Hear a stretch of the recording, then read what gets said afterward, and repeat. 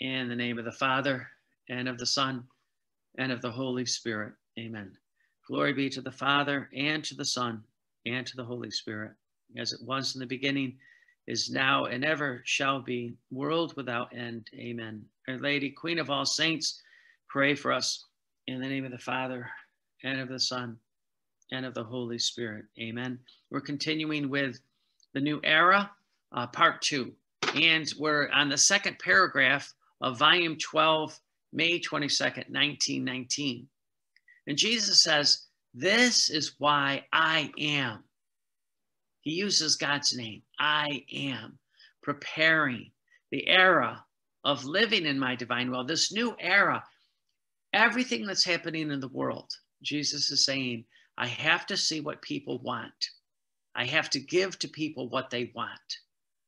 Okay, so he's giving to us the divine will. Do we want the divine will? And if we want the divine will, he says, you are being prepared to live this abundant life. He says very, very clearly, for all that souls have not done in the past generations, and the souls that will not do what God has planned, in this new era of my divine will, those souls will complete the divine love, the divine glory, the divine honor of the whole of creation. What does that mean? We're going to be in that perennial communion with God, as Adam was in the perennial communion with God. Everything's going to be completed. Everything's going to be the way God planned from the beginning. So what's coming is the new era. It's a new beginning for all of mankind. It's really our Lord is asking us to let go of the worry, the fear, the anxiety, the complaints, the negativity, the sin. To let go of this fallen life, even though Jesus has redeemed us, Our Lady co-redeemed with Christ. Even though they have given Luisa this gift of the divine will, Jesus says, this new era, everything will be completed. Okay, the angels don't know what that's like. Why? It was given to Adam, and Eve fell immediately, and then Adam fell. The secrets, the mystery, the beauty of what's coming, the angels don't even know about.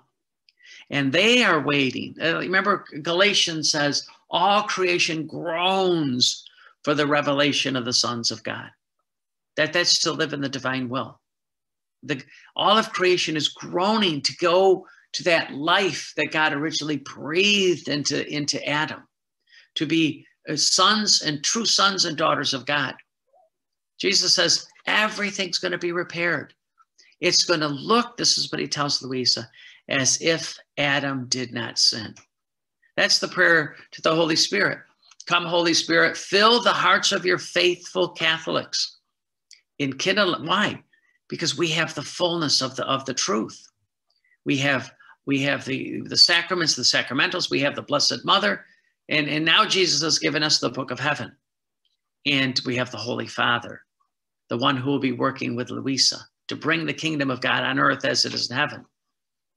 So Jesus says, those that the souls have not done, the souls that they will not do this in this new era of the divine will. He says they will give God complete love, complete glory, complete honor of the whole creation. And Jesus says, and I, God, will give these souls such astonishing and unheard of graces. That's what's coming. Astonishing and unheard of graces. Like I said, the saints, the angels don't even know what's coming. They got a glimpse of it.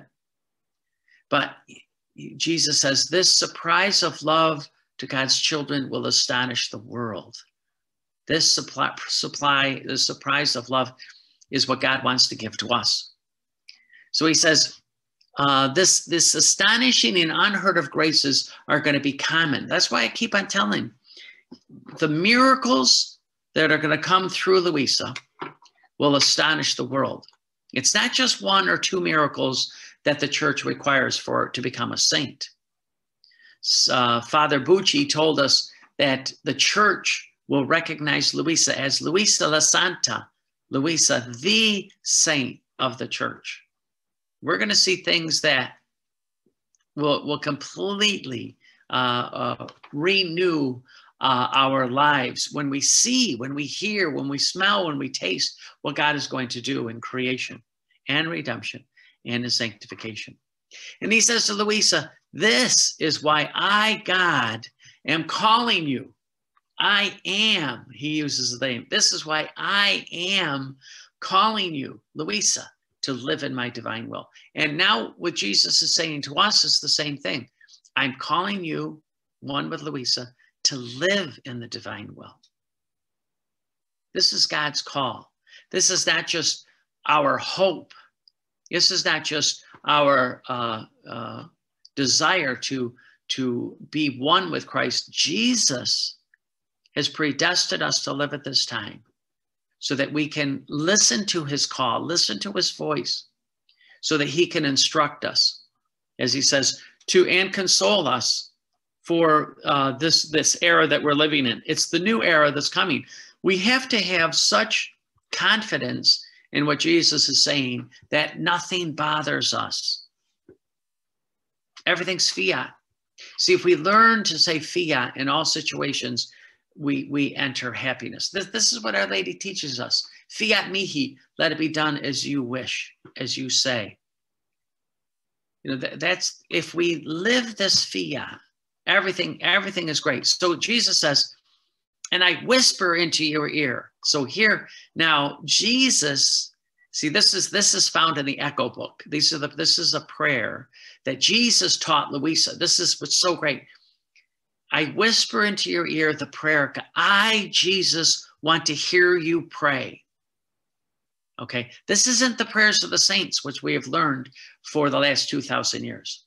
This is Jesus and Mary teaching us how to pray, the prayer they want to hear. And what is it? Jesus, I lay at your feet all the adoration, all the subjection of the whole human family. See, we represent all mankind. We bring before God everyone and everything. That's living in the divine will. We present to you, Lord, all the I love yous.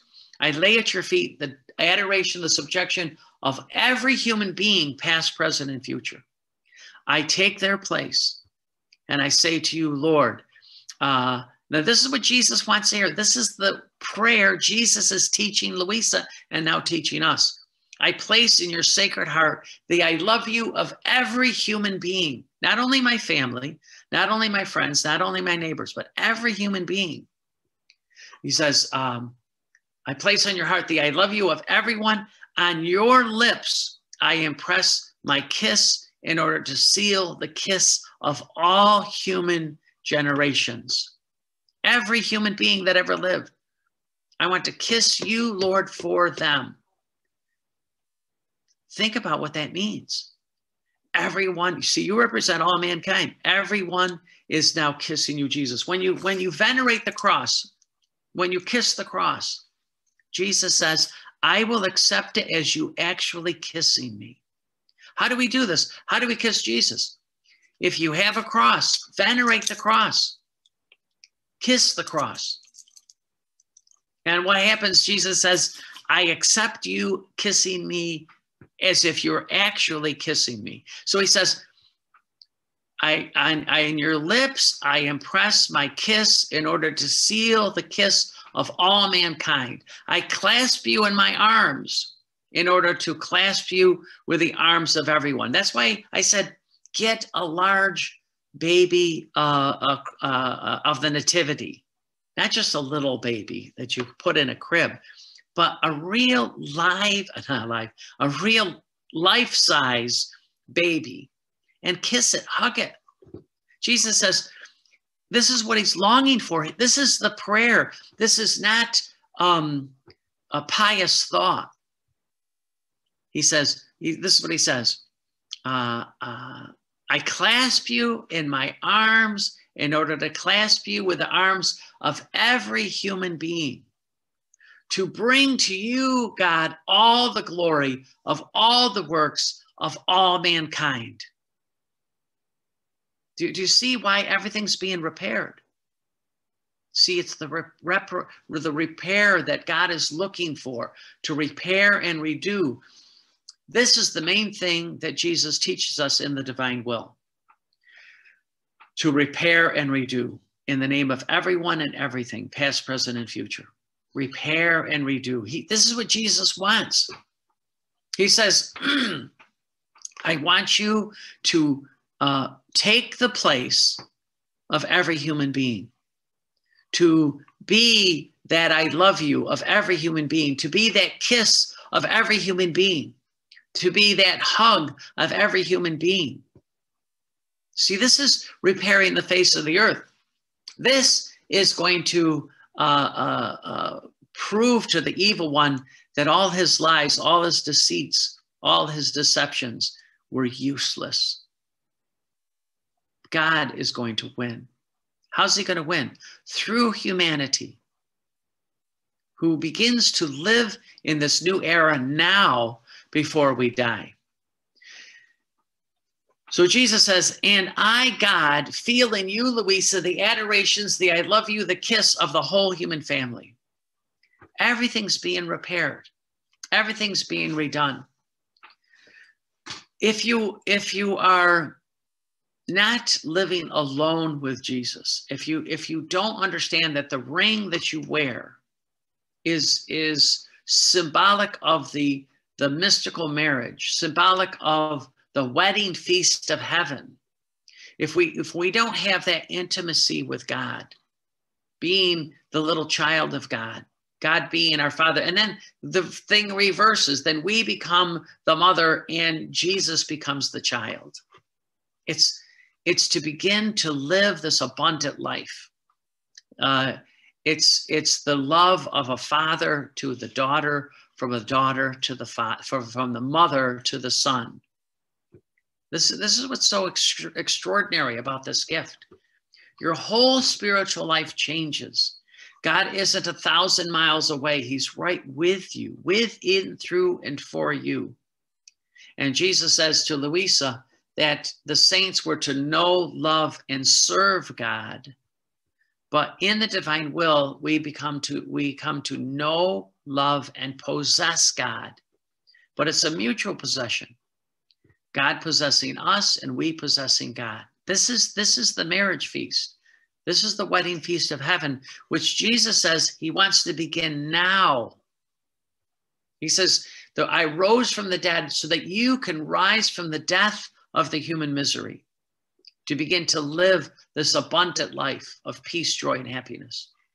So he says, so once you become the adoration, the I love you, the kiss of the whole human family, how could I, God, not give to you the love, the kisses, the graces, which I should give to all the others?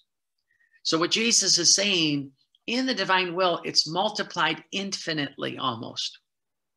Why? He says, what you give to me in the name of everyone and everything, past, present, and future, the 1,000 people in your town. He says, I give back to you the I love you that I would give to all of them. So what happens is we begin to live this abundant life. We begin to live this life of peace, joy, and happiness. We begin to live a life that it's the true life of Jesus and the true life of Mary that's found in Luisa. That's what God is offering to us. That's what God is asking of us.